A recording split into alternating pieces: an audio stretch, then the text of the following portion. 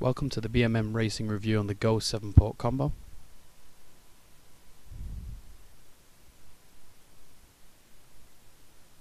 Upon opening the box you will see the sticker sheet and colour warranty information sheet.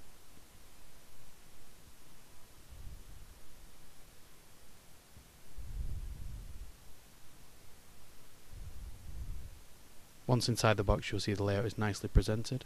First starting off with the Turbo T3 glow plug that's supplied with the kit. 30% head shim for obviously when running 30% fuel. And the second con rod, which is generally replaced after 1 gallon of running.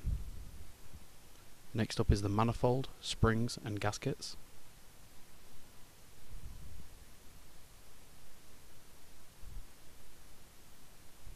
The EFRA pipe, which is black chrome coated, reinforced stinger tip, quite a nice unit and quite rugged and sturdy.